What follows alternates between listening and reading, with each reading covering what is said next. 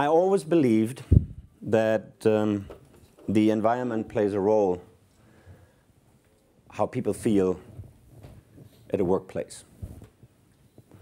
There are lousy workplaces in the world.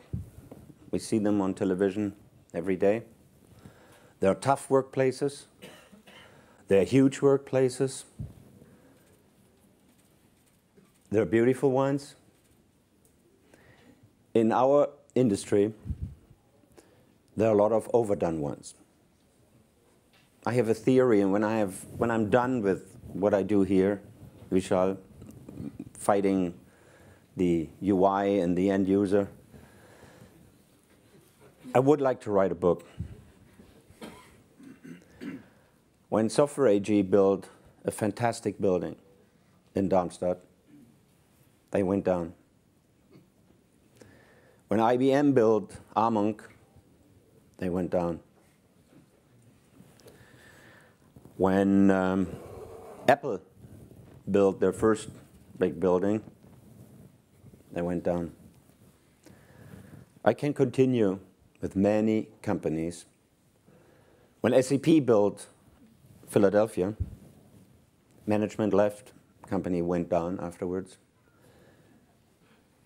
Building office buildings is not our profession, is not what we are made for. But people get excited. People start selecting the floor covers. I still remember when we built the office building in Waldorf, Dietmar, Klaus Tschirrer, and I, we were going and selecting bathroom appliances. What the heck are we doing there? And we couldn't come to a conclusion because you cannot make this up. We had discussions about the performance on these devices.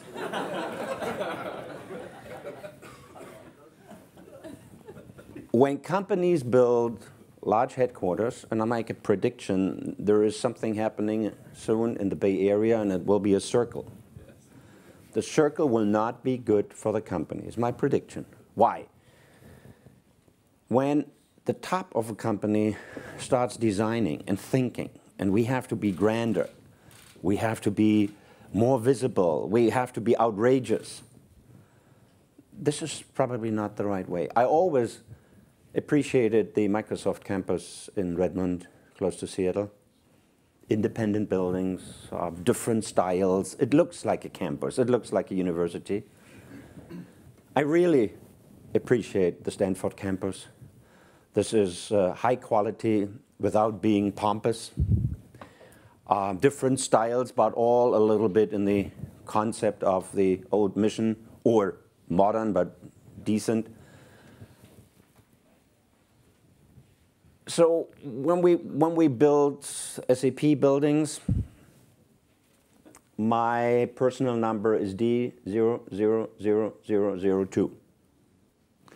There was a D000001. And I lost the fight. Whether we should have open space, whether we should have different meeting rooms, interaction. We got, no, we have press here, I cannot say that. We got rooms for 3 people each. Before we had rooms for more people in our first building. We were very happy there. Now we became bigger. Same architect, he's here, Thomas, somewhere, Thomas Vorfelder. Bigger. People isolated. When SAP moved from the old building in the Daimlerstraße to the new headquarter, the first name was Verwaltungs- und EVZ, Entwicklungs- und Verwaltungszentrum. Vertriebs. How can you be excited?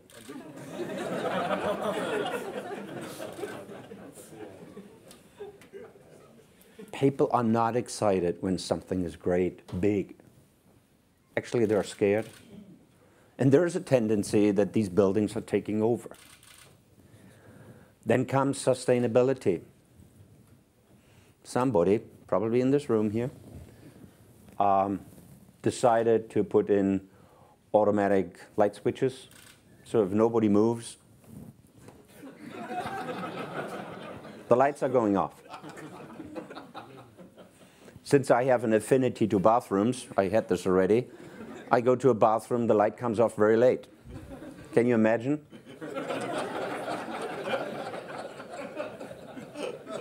The hallways are dark. People feel depressed, but nobody has the guts to say something. Is that waste of energy if we want to have a tiny little bit of happiness is too much, just nice, nice looking. When we built the campus here for the HPI,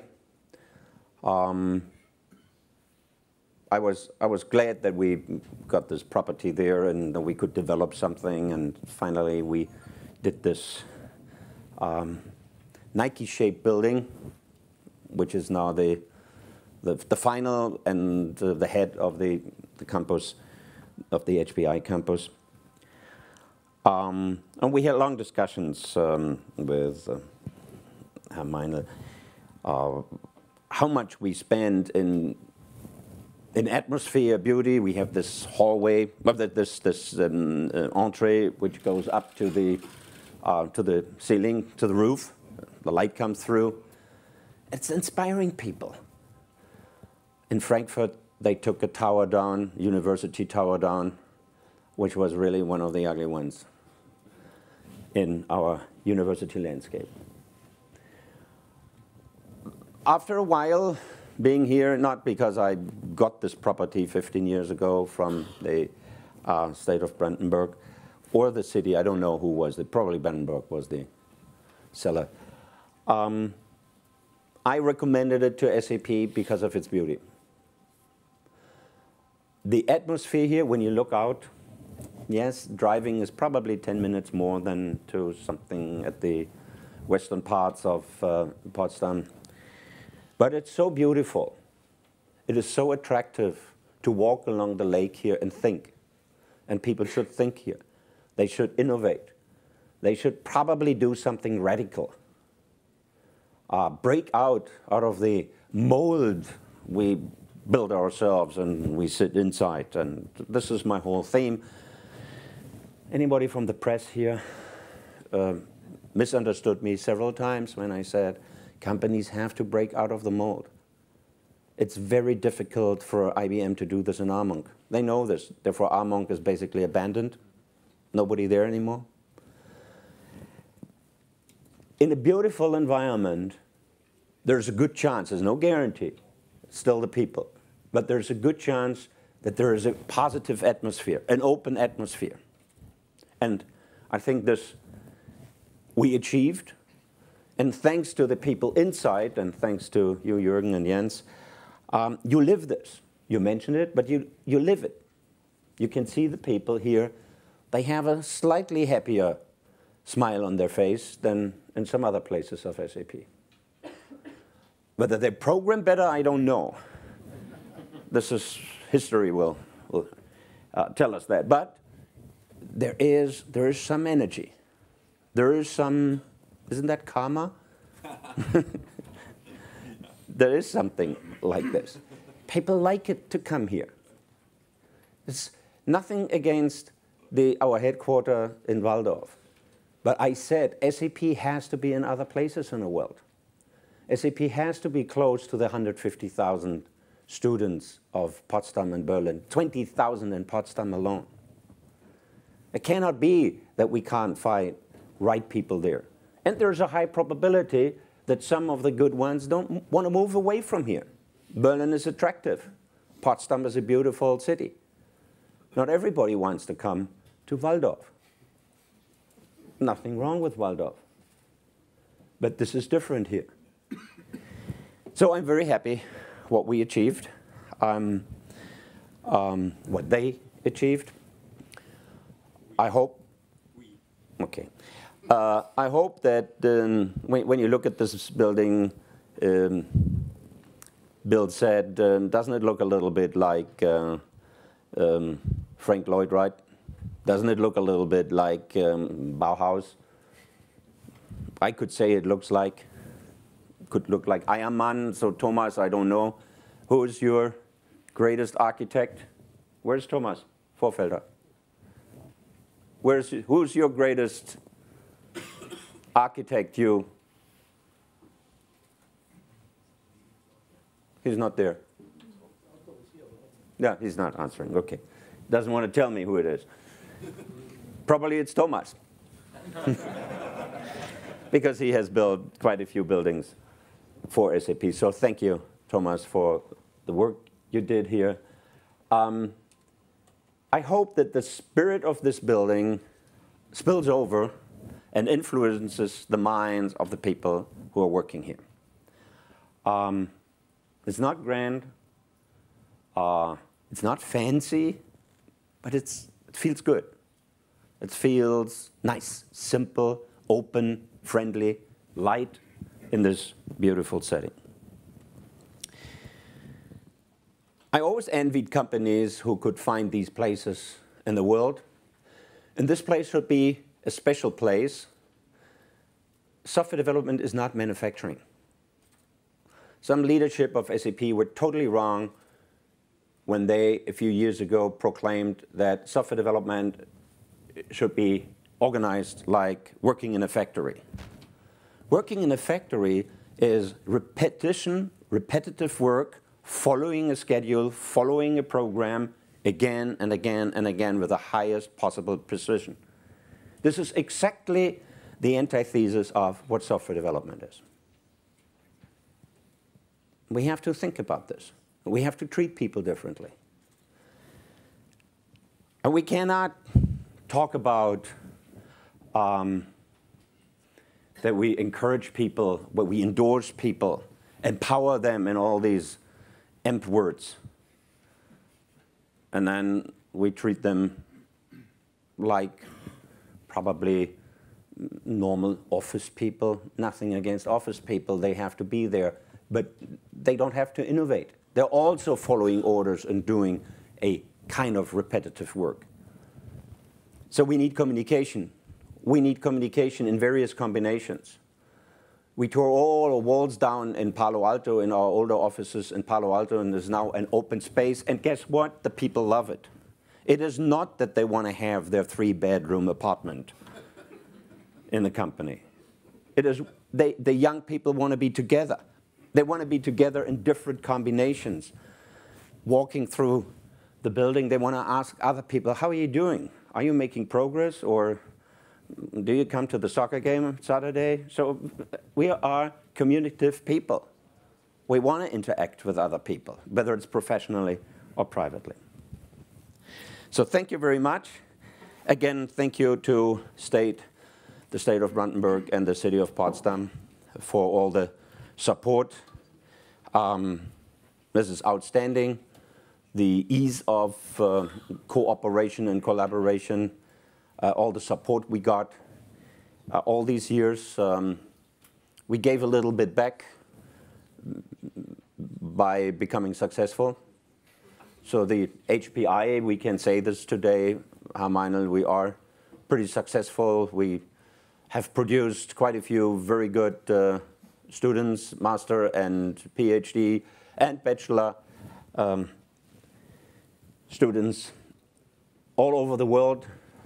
I had the pleasure that I had my first master who became a multimillionaire because he went straight after the master to the US, co-founded Instagram, and they went public with $1 billion.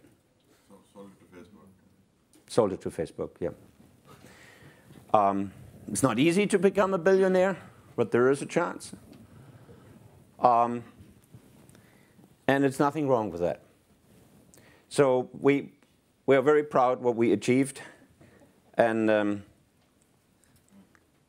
this is when an institution becomes successful, even more people come to this institution of high quality.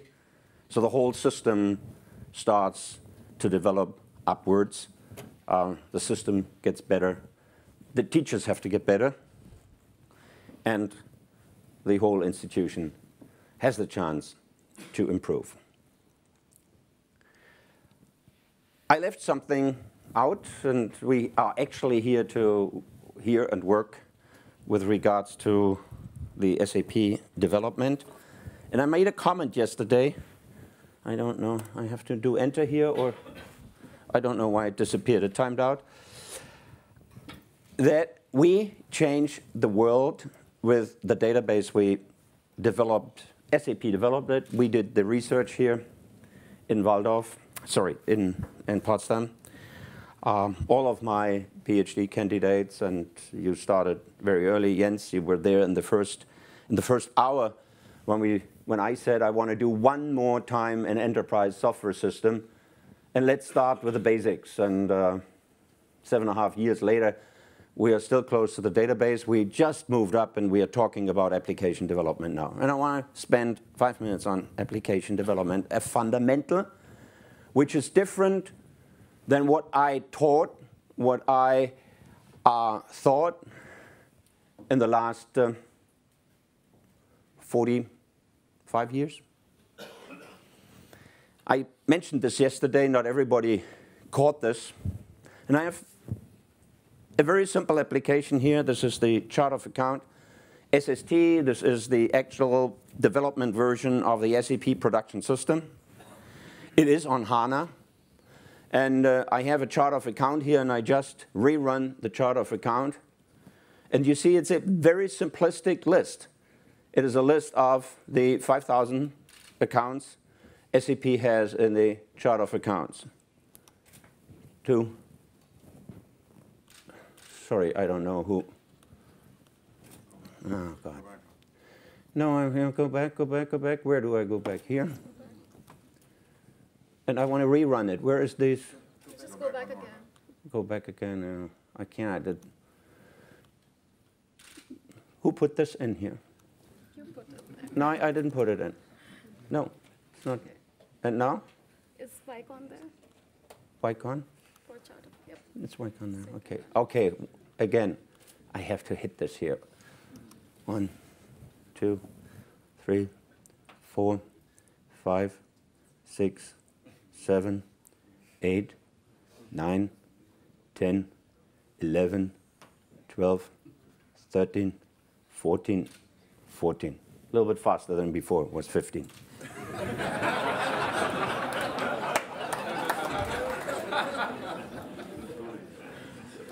Chart of accounts. Everybody has a chart of accounts, otherwise people could not book anything, and everybody has to book, whether in the administration, whether in the university. SAP has to keep books, so we all have to keep books. And these are the account numbers here, and it's a long list. You can see it's a long list here, going down here, this list. These are all accounts SAP is using, so we are very industrious people, Werner, that we put those accounts all in here, and it goes on and on and on. So it was 14 seconds. This is running on the superfast database HANA.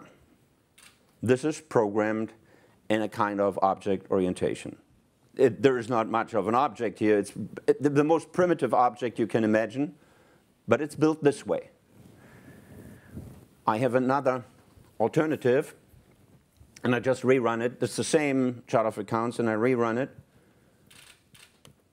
1, 2,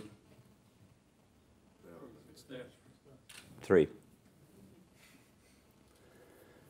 Despite it is a hierarchy, it is much more complicated.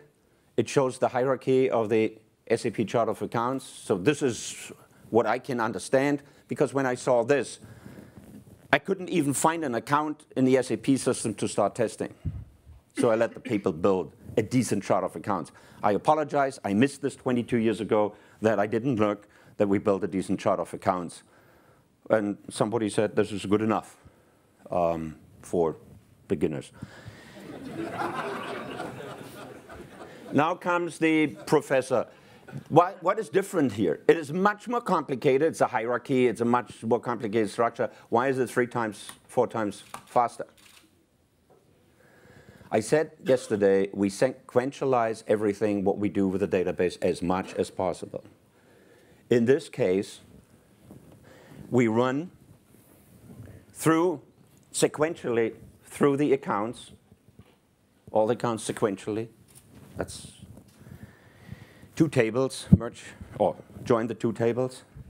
We take the hierarchy, we flatten the hierarchy so that the hierarchy is also a sequential, has a sequential structure, and then we merge the 2 or join the 2 structures. This is how we have to program in the future. It is 100% across the theory and the notion of object orientation. Yes, now it is an object when it's on the screen. We humans work with objects. The computer works much better sequentially. Always did. For 45 years, we believed that our hierarchical structures, our object-oriented structures, should also be in the database. I built probably the first object-oriented database, 1970, for ICI, an object database, which still has some reminiscence in the system till the last version, probably ECC 6, not in the HANA world anymore. Who is interested in that can ask SAP, can ask SAP more. It is a huge cultural change. We have to retrain 20,000 developers in SAP, and we have to retrain even more in the world. For years, Dietmar and I and the others were running around. We built real-time systems by having direct access to data. And now the same guy, a little bit older, says, we have to solve real-time applications like give me the chart of accounts as quickly as possible so that I can find an account for posting. We built this with sequential processing techniques. Isn't that amazing? The other thing I wanted to mention is, so Germans are pretty good at database because Germans are good at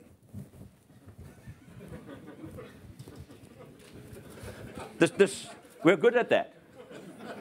Order, precision, mathematics, empathy. Come on. Is my friend from Italy still here? Here. No, we have weaknesses. So the Northern Italians, we have weaknesses. Despite we were together for 400 years under the Romans, and together for another 1,000 years in the Holy Roman Empire of German nations. We cannot live, actually, without Italian food. But we still, in the empathy segment, there's work to do. Therefore, design is taking place where in Europe? Yes, there is some Swedish design. Yes, there's design in Germany, but most design is taking place in Italy. You want to have a car? Take an Italian designer. You want to have fashion? Okay. Yes, yesterday I learned that even sunglasses and glasses are being designed in Italy. So we are not that good, and we have a huge deficiency in comparison with the Americans. George?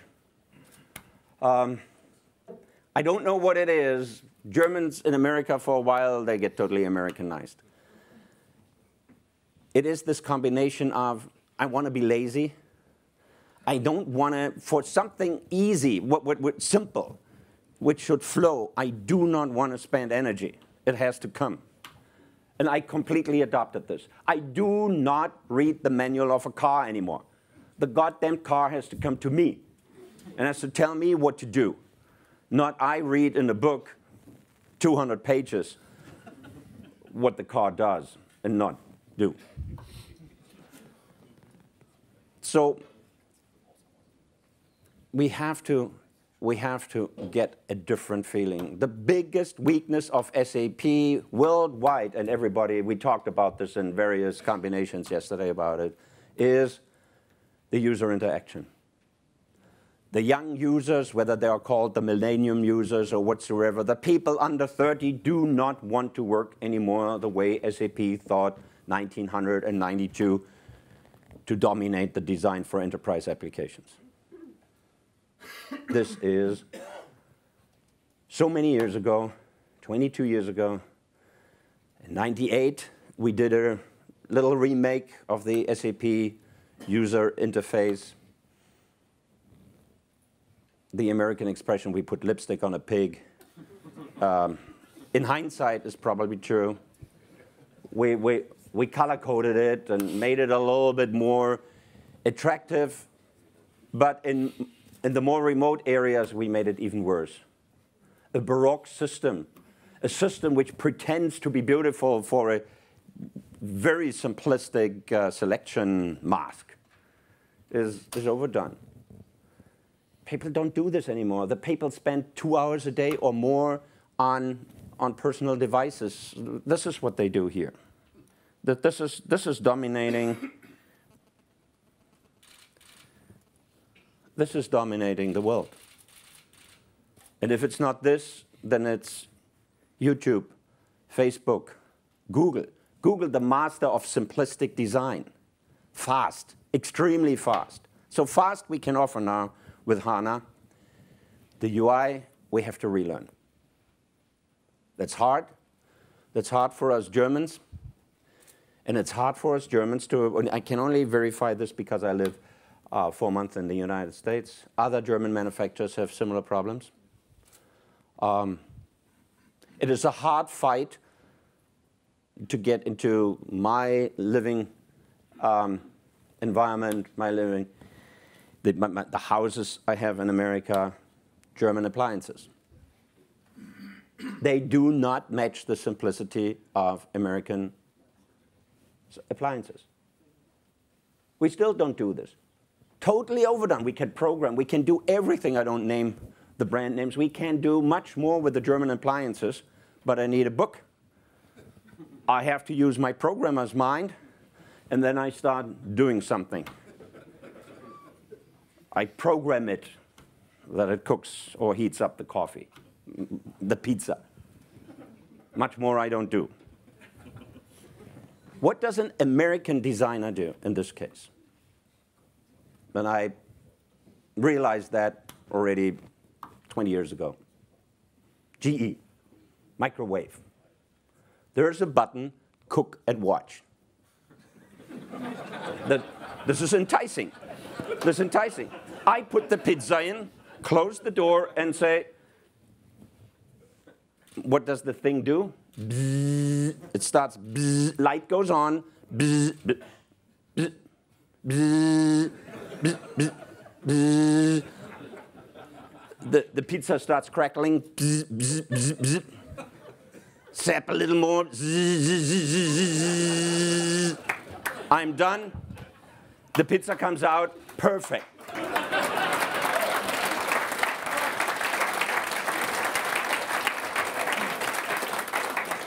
Our brain is so well organized. The next time I knew it is exactly 40 seconds.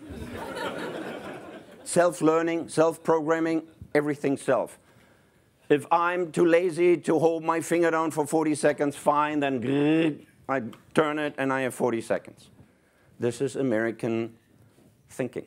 We think this is stupid. We can do hours, minutes, seconds, probably a tenth of seconds, milliseconds. And we can say we do this every day at a certain time or whatever. So I'm mocking. I'm making it up. Good quality. There's nothing wrong with the quality. There's nothing wrong with the actual microwave functionality. Probably built better than anybody else in the world, if they are not all built in China anyway. That is the other question. But we are too complicated. I talked to other German colleagues. They were upset when I told them that their user interface is lacks as much practicality than some of SAP. Now they turned it around. Many companies come when I meet them outside the business sphere. It's like, God damn it, your interface sucks. You will not believe how the people are running through the offices and yelling, my God, this SAP. I can only tell the SAP managers here and the colleagues of a supervisory board, listen to these customers. We made a promise yesterday, we changed that. We will do this with all the modern technology. We go with all these designs as quickly as possible to the cloud. The companies, you can sign up and test the system, and please give us the feedback. Let the normal users test. Let the ones test who work only half-time. Let the ones test, not the managers, not the project leaders who say, oh, we cannot say something negative to SAP, then they will retaliate. No. Let the end users write the comments. This is great, then we feel good if we do something great. This is okay, no, fine, it's okay. This sucks is also good, then we know we have to do something else. And you can use any other language. It is so important for the future of SAP to have a user interface which is on par with the Facebookers, with the Googlers, with the Yahoos, with the eBays, and all the other ones. This is what they have done in the last 10 years to walk away from SAP. We had great 10 years in the 90s when we came and basically took over the enterprise software market in the United States with our functionality, with our integration, with our power to finish something, make something finally happen. And the UI was, okay, 20 years ago, not bad. We had a very good protocol. We were fast, which is part of the UI experience, to be fast. And then we lost it. And then for many years, we knew we have to do something, and we didn't do it because we thought it's too much work. Wrong answer. If we have to do something, we have to do it. That's for any company. You cannot postpone a change which has to happen for too long. It comes and hurts you. And it hurts you more and more and more. And then you have less and less energy to fight back. So this is the promise. We do this. We do it as quickly as possible. Vishal, under your leadership, discussions have to stop. I discuss, and I'm upset every day because I find a bug or a misbehavior now with using my American eyes, so I know I'm in the pain in the butt with testing. I always had sticky fingers in testing, so people knew that when I touch something, it breaks. When I buy a television, it happened just probably 2 months ago, a 4K television of one of the leading television manufacturers, and I got one of the first one in Berlin. 2 days and it broke. I didn't hit it. I didn't do something. I swear. I just touched it with a remote control and it broke. So I have bad fingers. We will do this. We will do this again, this word, in a non-disruptive fashion. We will continue with all the data, all the configurations you have done so far, and we carry them forward. And we give you 1 year to, or even more, but we think about 1 year to move from the current UI to this UI. We don't want to leave anybody behind, but we have to move forward or this franchise is suffering. And then we all suffer together. You know this. Some of your younger employees, users are telling you, I don't want this anymore. We have a big fight just in the Bay Area with a good partner of SAP, where the users just say no. The CEO says he wants SAP for all the reasons, functionality and strategic reasons. The users say no. Use the email you just wrote to me. We changed this, and we need your help. Please give us the help back. Thanks to George and his team. George Kimball is the head of the School of Design Thinking at Stanford University. And I had the honor to be there as a visiting professor for two courses. Changed my mind how with design thinking we can improve things far beyond what we thought is already the end of improvement, far beyond. Things were invented there, like the mouse and other things, in this environment of IDEO/Stanford design thinking. I always hope that you can help us a little bit, but we will give you a free ride on the cloud. You can test this or use it. If you can't use it because it's too complicated, we failed again. Thank you very much. Oh.